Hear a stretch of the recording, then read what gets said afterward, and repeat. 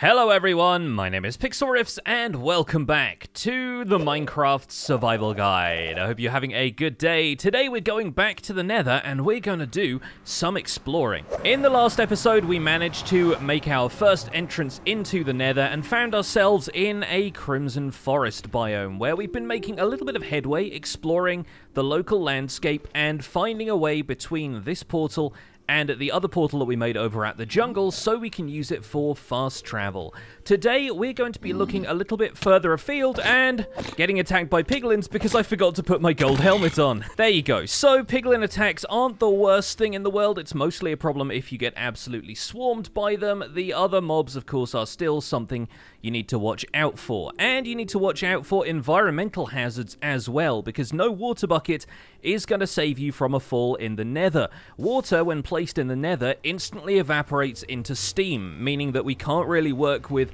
water buckets to get us down from higher areas. And you'll also notice that a lot of areas of the Nether, a lot of hillsides, are prone to lava falls. So we need to be a little bit more careful as we're exploring here, and we will probably end up keeping this splash potion of fire resistance that we traded from a piglin in the previous episode on us at all times, just in case we need to use it in an emergency. If you don't have access to those yet, you could always try getting some more gold from the overworld and bartering with piglins until you get one, but generally speaking, you can avoid ending up in lava if you just keep an eye on your surroundings, so that's probably what we're going to end up doing today. So the main focus of this episode is going to be exploring a little bit, trying to find our way through the Nether, find some safe passages to different biomes, and hopefully even encounter a couple of structures, because along with all these different biomes, the Nether also has structures where we can find loot and items that are necessary for the progression of the game.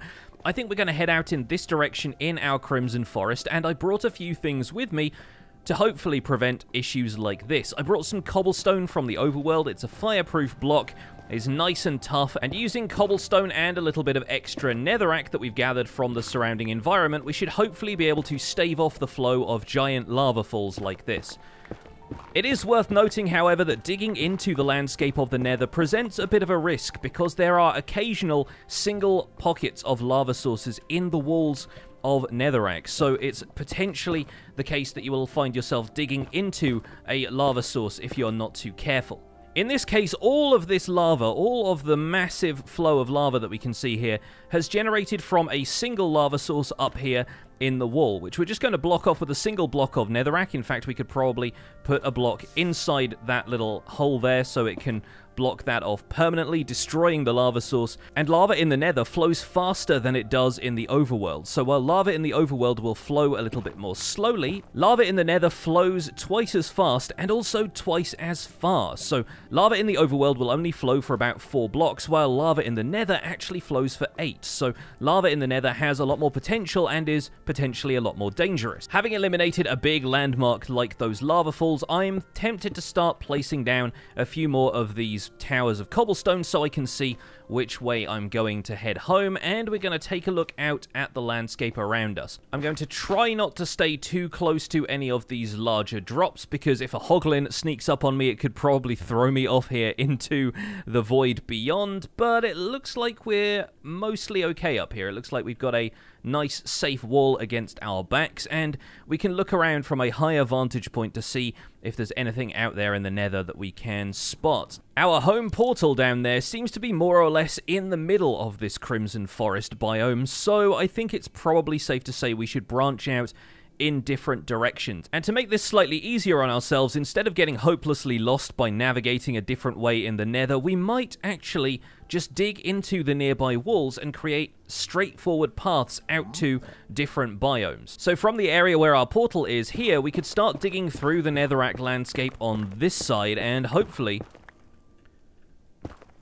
Oh my goodness. Oh my goodness, wow. Okay, that's that's incredible. We have stumbled upon a Nether Fortress within a couple of blocks of our spawn portal. That is tremendous. Okay, well this changes the scope of the episode quite dramatically, because this right here is a terrible fortress. This is one of the locations that we are looking for as we explore the Nether. The Nether Fortress is home to several mobs, one of which we can actually see down there at the end of the corridor. That is a blaze.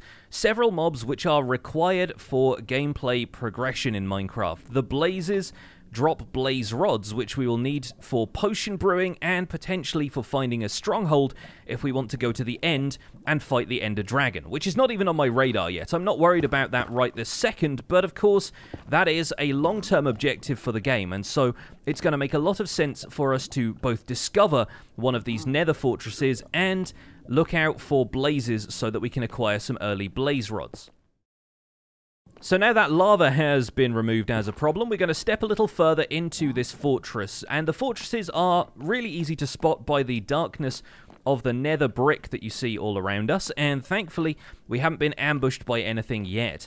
We're going to block off the top sections of these corridors 2 blocks up from the ground, so leaving a 2-block gap that the player can easily run under, but blocking off the 3rd block there, because these fortresses are also home to mobs called wither skeletons, which are pretty dangerous to encounter if you're not familiar with them. But the first thing you need to remember is that wither skeletons are 3 blocks tall, and so they won't be able to duck under barriers like this if you place them 3 blocks up in a corridor. The fortress itself is made of a series of winding passages, many of which will lead to a dead end. A lot of the time these passages will generate buried in the netherrack like this, but they can also generate up on the surface, and so you'll often find that these corridors are actually parapets. They are walkways out across a lava lake or a larger expanse of terrain. Here is a good example of that, where it opens out onto the terrain of this Crimson Forest. This is really just how nether fortresses generate, and the fact that this one has decided to generate inside a large bulk of terrain means that it creates these tunnels as it goes. Over here in this direction we have the entrance to the interior of the Nether Fortress, which you can always tell because there is this well with a lava pool in the middle. Everything beyond this, everything that reaches out like this, is technically the outside of the Nether Fortress. And so I'm going to mark this with a couple of torches so we know that goes into the interior, and right there is our first wither skeleton. It's a skeletal creature wielding a stone sword, and as you can see, it will run towards you as soon as it spots you. They are very aggressive, so we're going to block off the top of this corridor here, make sure there is nothing behind us, and as you can see, the wither skeleton is not going to be able to get past that barrier, and it's going to glitch out a little bit trying to find us. So we can very easily take it out with a sword here. The main thing to avoid with wither skeletons is allowing them to attack you at all, because they will inflict a status effect called wither, which is basically like poison, except it can kill you, where poison will normally only leave you on half a heart of health. Further down the corridor there, we saw some blazes, although they seem to have despawned or wandered off now. Blazes are a good reason to have a shield on you, because when they're at a distance, they will attempt to throw fireballs in your direction. There's another wither skeleton over there, so we'd better block off this corridor, and maybe we'll go up and aggro him so that he starts running towards us. Hello, and then we can retreat back to this intersection and take him out. But the blazes, the fiery mobs that we saw a little bit earlier, will fireball you from range, and so it's important to have a shield on you so you can block projectiles like fireballs if you need to. Looks like this glowstone isn't blocking anything from the rest of the tunnel, but it's a nice easy patch of glowstone to pick up, so I might as well acquire some of this now. Going back to this first intersection, we actually have staircases going up to our left and our right. I think we'll travel to the right here and see if this leads up towards another section of the fortress which might contain a blaze spawner. Yes, there we go. There is our first blaze spawner, and these are mob spawners, much like the cave spider ones we encountered in the abandoned mineshaft, and they will frequently spawn blazes if you stand within a 16-block radius of the spawner there. These are locations at which you might want to use your splash potion of fire resistance if you're able to trade one from a piglin, because blazes will inflict fire damage on the player, and having them throw fireballs at you like this is potentially going to be a problem. But a couple of jumping crit attacks with a diamond sword will usually deal with the blaze easily enough, and we can take out a couple of those. Luckily for us, one of them has already dropped a blaze rod, so we've already gotten ourselves the most important drop from the Nether Fortress. Blaze rods are required to craft potion brewing stands. They break down into blaze powder, which we can use to brew more potions, and blaze powder is also the chief ingredient in the Eyes of Ender that we need to find the stronghold in the world. So it's quite important that we gather a lot of blaze rods while we have the opportunity, although this is a fortress so close to our spawn point that we should be able to come back here anytime and get the blaze rods that we want. At this point, it would also be helpful if we had the looting enchantment on our sword, since that would increase the chances for these blazes to drop blaze rods. But since we're able to farm these from the spawner, even though we get set on fire occasionally, it's certainly possible that we can just fight our way through a bunch of blazes until we have enough blaze rods. Blazes will also drop a lot of XP, so as you can see, we're already at level 30, but even having killed a bunch of them right now, I've only got one blaze rod. So I'm going to stand around here for a little while longer, getting hold of some blaze rods and talking about the likelihood of us finding this nether fortress in the first place, which was actually relatively slim. There are a bunch of nether fortresses out here in the nether, but a lot of the time they will be quite difficult to come across, and we are incredibly lucky that we stumbled upon this nether fortress when we did. The other structures you will find in the nether are piglin bastions, and they don't have these blaze spawners in them. They tend to be home to piglins, occasionally hoglins, and a bunch more loot. And at this stage in the game, before we've covered them in the series, it's likely that you'll want to stay away from them because there will be a lot of piglins, including some piglin brutes, which are dressed in black and will attack you regardless of whether or not you are wearing gold armor. But desirable though it is to find one of these structures while you're exploring the nether, it can be quite a task getting to one for the first time, since they are quite few and far between. So one of the things I think it is worth doing is looking into creating a few tunnels around the nether landscape so you know where you're going. And in the case of this fortress, we kind of stumbled upon it while making one of those tunnels. So I think exploring the nether a little bit more thoroughly is usually a good idea when you're at this stage in the game. Now, luckily, the proximity of the fortress walls here is keeping me safe from some of the hoglins that are attacking from the Crimson Forest, but it's actually worth making sure that we defend this area a little bit while we are trying to take down these blazes. So far, we're making pretty good progress, actually. We have 6 blaze rods now. I think I may have killed about 20 or so blazes at this point, but 6 blaze rods is a good start. And if we step out of the range of this spawner, you'll notice the spawner cube goes dark and it won't spawn any more blazes. They will spawn naturally in the rest of the fortress, though, and there are chances that blaze spawners will also appear in other areas of the fortress, as long as we are still in this outside section that kind of forms the parapets of an open fortress. I did spot a wither skeleton around the corner here, so I'm being a little bit tentative as I step around the corner, but it looks like he's wandered off in that direction, so we can always block off this area behind him here and safely explore this other staircase. It looks like that one leads up to a dead end. Okay, not to worry. So we can probably double back around and go and explore the interior area of the fortress, since we know that back in that direction we did find the lava well that indicates the entrance to the inside of the fortress. Because there is another very important thing we need to acquire while we're here in the Nether Fortress, and that is Nether Wart, which is an essential ingredient of potion brewing. Wow, this area is like a little hoglin reserve over here, and that one ended up hitting me through the wall. Okay, better steer well clear of those. Yeah, the hoglins could be a bit of a problem if this fortress is entirely in a Crimson Forest, but luckily hoglins will only spawn outside of the area of the fortress themselves, so it's unlikely that you are going to run into hoglins while exploring the Nether Fortress corridors.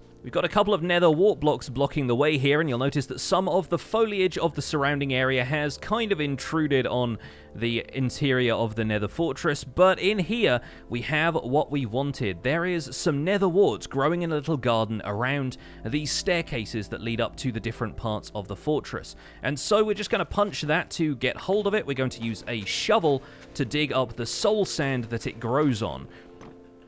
And this soul sand is identical to the soul sand block that you will find in soul sand valley biomes, but it doesn't typically end up with the Nether Wart growing on it naturally in soul sand valleys. You'll notice, though, that when I step down onto it, my movement speed decreases a little bit, so it's important to bear in mind if you're walking over a large area of soul sand like this, then your movement is going to be slowed down for the time being. Now, Nether Wart is a plant that grows very similarly to crops in the overworld. It doesn't need hydration because, of course, the Nether is an environment completely devoid of water, but it can be replanted in its earlier stage just by planting the Nether Wart itself, and once it grows to its full height, it will end up dropping multiple Nether Warts for you to replant. So we can take some of this back to the overworld and plant it on soul sand and propagate it that way, since as long as it's on soul sand, Nether Wart can grow pretty much anywhere. And the other reasons to explore the Nether Fortress are now making themselves clear, because down here, let me quickly check the passages around us, we have a loot chest, which I'm going to open up, and it's got a bit of loot in it, 2 saddles and a gold chest plate, nothing really to write home about. In fact, I might take 1 saddle and leave the other 2 items there for later.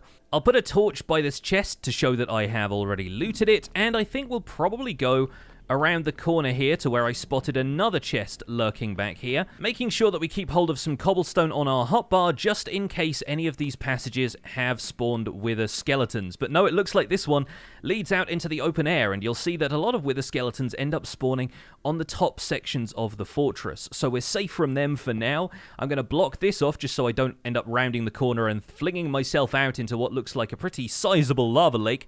We'll open this up, we get another saddle and some horse armor. Interesting, that's our first horse armor of the season, I think. In this one here, we have a couple of gold ingots and another saddle, so the loot in Nether Fortresses is often a bit hit or miss. It's mostly misses in this case, but the gold, of course, we can trade with some piglins if we want to do some more bartering. And it looks like the remainder of the fortress is cut off by walls of netherrack down here, so we can climb the staircase and see what's going on upstairs. I'm going to gather a little bit more netherrack just for some easy corridor blocking material, because it looks like this goes off in a variety of different directions, and I want to make sure that we are safe regardless of which way we go. We've got another chest around the corner here. That's got a flint and steel, which is a good thing to have, actually. If you get stranded in the nether and your nether portal ends up getting broken by something, then it is usually a good idea to have fire starting supplies on you, which means flint and steels in nether fortresses can often be a vital piece of loot. I brought mine from the overworld, though. It's in my inventory right now, so I'm always a little bit better prepared than that. But at this point, the Nether Fortress has become a little bit more of a labyrinth. It goes off in different directions. We have staircases going downwards, staircases going upwards, and there are passages behind some of these staircases as well. Looks like these blazes have spawned out on the top of the fortress, though, so we're not going to see another blaze spawner right there, and we can head off in this direction. I'll probably light up some more of this area as I go. That leads out to a dead end, so we don't need to worry about that. We could gather a little bit more nether wart if we want to, but I'm going to replant most of this so that if we need to gather a little bit more of it in future, if we run out of our nether wart supplies in the overworld, we'll just be able to come back to this fortress and gather some. It sounds like there is a hoglin hunt going on up here, and it looks like this is honestly the end of our fortress, or at least the end of this corridor, and I didn't see that many other places where the fortress branches off into other spots to explore. There might be a little more over here, though, and I'm hearing the sound effects of wither skeletons, although I do think most of those are on the roof right now. Yep, that way over there leads to a dead end as well. That loops back around to the rooms that we were just in, and this corridor will probably turn left here, and if we're lucky, doesn't have any wither skeletons on the inside, but those sound effects are giving me the heebie-jeebies a little bit. And here on the left-hand side, yep, it opens out into the open air. So once again, this fortress, while it's expansive and winding in its corridors, does not have a huge amount of loot to offer us. But really, we got what we wanted out of this nether fortress after all. We got the blaze rods, we got the nether wart, both of those can get us started with potion brewing, and we have the location of a blaze spawner that we can come back to and farm blaze rods from whenever we want to. I'm going to mark the direction that leads to the blaze spawner here with some torches once again, but I think it's probably a good time to head back through our nether portal and drop off these supplies in the overworld, because if we were to end up dying in unfortunate circumstances here in the nether, there is a potential for us to lose all of that stuff that we worked so hard to get. So I think it's time to hop back through to our portal, which thankfully for me is really not that long of a trip. And here we are in the overworld. Now, a couple of things have happened. As you can see, first of all, it is nighttime, so we need to go and sleep. And the second is that a piglin has wandered through our nether portal to the overworld. And the third is that it's now raining immediately after I slept too, so I'm probably going to go back to the nether just to avoid the rain. But you'll notice, yeah, a couple of piglins have wandered on through, and while these were initially most likely regular piglins, they have now become zombified piglins. So mobs from the Nether can walk through to the overworld, and in the same way, mobs from the overworld can walk through into the Nether. If a cow or a sheep around here was to wander into the Nether portal there, it would end up getting transported into the other dimension and appearing at the location of our Nether portal in the Nether. In this case, the zombie piglins being in the world is pretty much harmless. They're going to remain neutral to us as they do in the Nether. I think the other piglin has just sort of wandered off into the forest over here, and they will eventually despawn once we get a certain distance away, so we don't need to worry too much about those right now, but every so often, the portal will create a zombie piglin on its own without them actually wandering through from the Nether at all. And so wherever you end up placing your Nether portals, you might want to be aware that a piglin can occasionally come through. So don't put, you know, some pressure plates and TNT around the outside of your portal unless you want a piglin spawning in to just blow it up. But the notable thing here is that piglins will become zombified piglins when they enter the overworld, which means we can't bring them to the overworld and expect them to barter with us continuously. They will zombify once they get here, and you can't barter at all with zombified piglins, so there's really no chance of that happening. Anyway, let's hop back down into our storage room, and with this chest here, which I've kind of designated for Nether supplies, let's put in some of the netherrack and some of the other things that we've acquired so far. You might have noticed we also got some coal and some bones from those wither skeletons. The bones obviously dropping in the same way they do from other skeletons, but coal is kind of unique as a mob drop. We can actually farm coal this way and get renewable coal when the supplies of coal or in our immediate area have been exhausted. I'm going to put the blaze rods in here for now, but we'll do a little bit more with those in the near future, and for the moment, I think we're going to plant a small patch of soul sand out of the front of the house where some of our other stuff is, where the pumpkins and melons and things like that are growing. I do need to organize these a little bit more in future so that we have a dedicated farming area, but for now, we're just going to make this little soul sand garden and plant the Nether Wart like so. And our little zombie piglin friend is inspecting the area here. And eventually we'll end up with fully grown Nether Wart that we can harvest. There you go, that one just grew a stage, so it shouldn't take too long, but the more Nether Wart you can plant, the better, in theory. We also got some pork chops and leather from the hoglins. We can smoke the pork chops so they become cooked pork chops, and we can probably put some of the loot items like the horse armor, and we'll put a bit of the leather in there. And then we're going to go back to the Nether, and we're going to pretend we never found that Nether Fortress at all. Because I recognize that what just happened to me was incredibly lucky, and I don't expect you to have the same luck in your survival worlds. So we're going to dig around the Nether until we find a convenient lava lake, and from there we're going to explore the possibilities of exploring the Nether via a different mode of transportation. One thing I am going to do though very quickly is to run back and get the Unbreaking 3 and Efficiency 4 pickaxe that we enchanted in the previous episode, because that's going to help us clear out some of the netherrack a little bit faster. While it's all very well digging with this fortune pickaxe, and it's allowing us to get a whole bunch of quartz from the quartz veins that we mine through in our tunnels here, if we switch to a pickaxe that has efficiency, a diamond pickaxe with efficiency can tear through netherrack at quite the rate. And I think you only need efficiency 2 or so if you want to do this with netherrack. Now it looks like this opens out into, a little bit of a ravine here. In fact, we are up in the ceiling over an area like this. This is looking a little bit treacherous, so let's back off a little way and see if we can create a kind of safer staircase down. I'll make sure to make the last couple of steps of this out of cobblestone and light them with a torch, and that way, hopefully, it should be visible amongst all of this nether foliage. Oh, this is where we made the scumpus from our last episode. So, in fact, this is actually leading straight back through to the other portal that we made towards the jungle. That's convenient. Now, let's see if from here we can find a way down to one of those large, expansive lava lakes like the one we saw by the Nether Fortress. Well, I can see a couple of quick ways down, but I'm not really interested in taking those. Yeah, this is closer to what I was looking for, and thankfully we have a relatively safe passage down here. We can build ourselves a little staircase so that we can drop down without taking too much fall damage, and we find ourselves at the edge of a pretty expansive lava lake. Now, as we clear out the area around here, this is going to depend a little bit more on luck as well, but spawning down here in this lava lake, let's cover up those magma blocks and gather a couple while we're at it. Spawning down here in the lava lake, we might occasionally find some friendly creatures that can help us cross the lava if we have the right equipment. Now, unfortunately, I'm not seeing too many of them right here, and it's certainly not the hoglins over there on the opposite bank, so I'm going to explore around the perimeter of this lava lake and see if we can get any to spawn.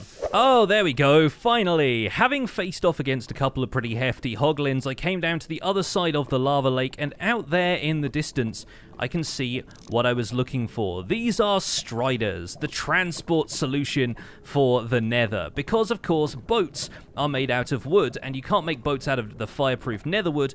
Boats are pretty much doomed in lava. You cannot sail across a lava lake. Your goose would be cooked pretty quickly. And so, striders are the solution to that. These are little creatures which love lava and can be saddled up to be ridden across lava lakes. And in the early game, when you're searching for nether fortresses, I honestly find them the best possible solution to the problem of not being able to find a nether fortress. Unfortunately for me, this strider is out here in the lava lake, so we're going to have to bridge out to find him unless he comes a little bit closer naturally. But they tend to stay pretty far out in the middle of lava lakes a lot of the time.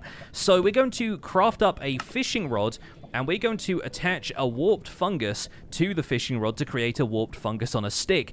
And this, in combination with the saddle that we got from the Nether Fortress earlier, will allow us to saddle up and ride this strider across the lava lakes. So let's very carefully, holding down shift because our life literally does depend on it, bridge out towards this strider. And once we get within range, I'm going to switch this warped fungus on a stick to my offhand so that I'm always holding it out. And that way, when the strider smells the warped fungus, it'll come over and will hopefully allow us to ride it. I think you need to be within about 8 blocks of a strider for it to notice you. So unfortunately, we're a little outside of that radius right now, but I'm going to try to use some netherrack to get a little bit closer, and of course, he's walking even further away from me at this point. Come on, buddy, over this way, and once he starts looking at us, there we go, we've got his attention now. Okay, I'm going to back off a little way so that I can be standing on the cobblestone and be a little bit more assured that we're safe. There we go, perfect. Now all we need to do is hold the saddle in our main hand, right-click on the strider, and that will equip the saddle on him, and then we can right-click on the strider, and with the warped fungus on a stick in our offhand, we are ready to go. So as you can see right now, we are traversing a lava lake very safely. The most important thing is that you do not press shift at any point, because shift will dismount you from anything you're riding, and that includes this strider. So we have to be very, very careful. I've actually got my hands off the keyboard right now, and I'm just using the mouse to maneuver us in whatever direction I want to travel.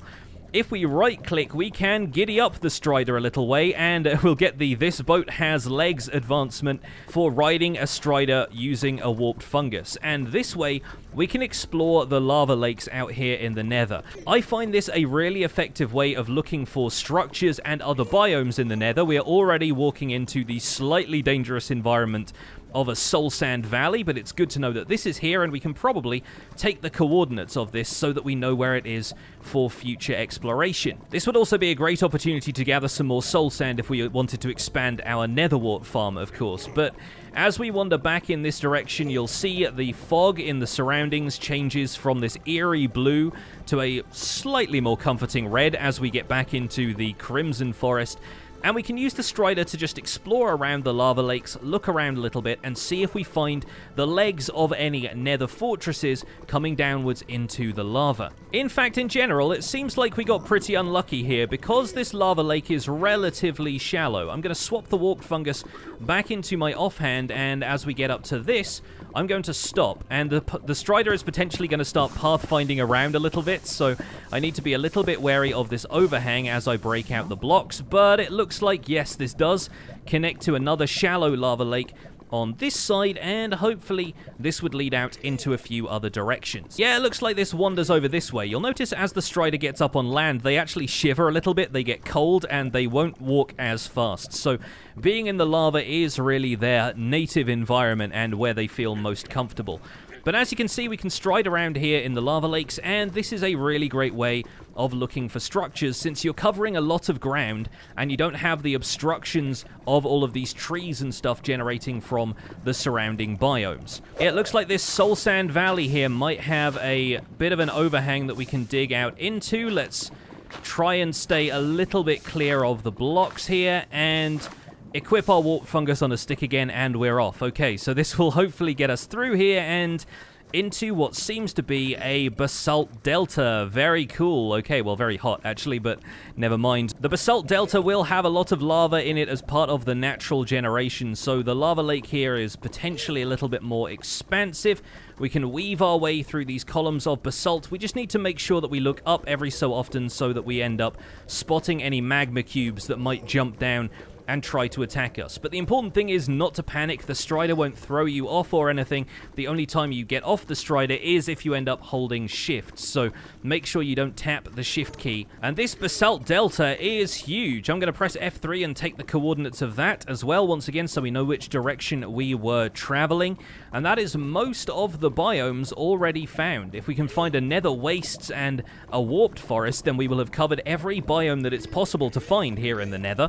But the most important thing, I think, is to remember the direction you came from or take coordinates of the place you need to get back to, because, of course, the Nether is a foggy place and it can be quite difficult navigating around areas like this if you don't know which way you're going. So this is a time to rely on coordinates or potentially just remember which way you came back. Leave a trail if you can, but if you're on a strider, you're going to be exploring pretty fast, so it's a little bit difficult to navigate around here if you don't know where you're going. The good news is your warped fungus on a stick will only lose durability if you right-click with it to tell the strider to speed up. If you're just walking around at normal strider walking pace, the durability of the warped fungus will never decay, and so it's important to remember that when you're striding around here, because you don't want to stay stranded in the middle of a lava lake. However, if you carry another warped fungus with you, which I've forgotten to do in this case, but I'm sure we'll be able to pick one up maybe from the Crimson Forest over here if we needed to, when the warped fungus on a stick runs out of durability, the fishing rod itself does not break, only the warped fungus. So you can actually just recraft the warped fungus on a stick if you brought another warped fungus with you, because you get the fishing rod back. So it's a good idea to bring a warped fungus with you as a failsafe, and then you can keep riding your strider for as long as you need. Well, I'm surprised that it's taken us this long, but at last we have found another structure out here in the lava lake, and that is a piglin bastion. As you can see, a very different looking structure from the Nether Fortress, all made out of this black stone material and basalt. These are in a lot worse repair than the Nether Fortresses are. They are very crumbling structures, and we're not going to investigate this one today because there is a chance piglin brutes are wandering around inside of here, and I'm not quite ready to deal with them quite yet. But the point of this is really just to let you know that striders are some of the best ways to navigate in the Nether if you're looking for generated structures like Nether Fortresses and bastions, because so often there will be warning signs of those in and around lava lakes like this, and it's simply a clearer environment for you to explore and find those structures. If we continued to explore this lava lake, I'm sure that we would find a Nether Fortress one way or another. But I think at this point I'm running a little bit low on time for this episode, so I'm going to do my best to navigate back through the Basalt Delta, underneath that Soul Sand Valley overhang, and return to the Crimson Forest where we picked up this strider in the first place. And from there, hopefully, we should be able to find our way home. And finally, we've made it back to our bizarre cobblestone platform that we used to find this strider originally. So we're just going to wander up to the Crimson Forest here, right on the edge, and we're going to now, and only now, press shift, and that's going to dismount us from the strider, who's just going to happily wander away into the lava lake once we take the warped fungus on a stick out of our inventory. If you want to, you could build a little corral for him. You could corral him in, just to make sure that you could return to this strider if you wanted to explore the lava lake in future.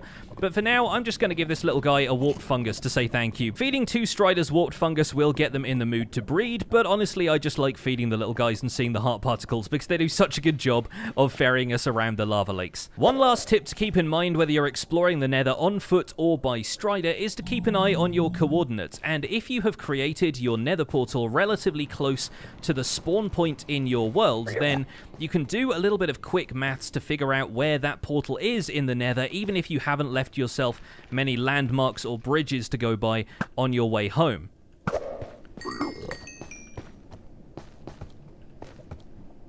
Did those XP orbs just play happy birthday? Alternatively, assuming you built your portal close to the world spawn point, the world spawn point is more typically closer to the very center of the world at 0, 0. And so if I open my coordinates right now, we're only about 25 blocks off from 0, 0, meaning that if I ended up coming back to the 0, 0 coordinate, I would end up being roughly around here, which was roughly the area that I tunneled through the netherrack. So it's actually worth noting that if you get lost in the nether, just head towards the center of the world, and more often than not, along the way you'll find a hint about where your nether portal is to return to the overworld. And yes, because our portal was in a crimson forest, yet more piglins have turned to zombies in the overworld. Well, that was a pretty successful trip, I think. We got a nether fortress covered, we rode a strider, we've done all sorts of stuff in this episode, and it feels like we're making really good headway into the nether. Still no warped forest, though, so maybe we'll have to go back and look for a warped forest in future. For now, though, that's going to be it for this episode of the Minecraft Survival Guide. Thank you so much for watching. My name has been Pixlriffs.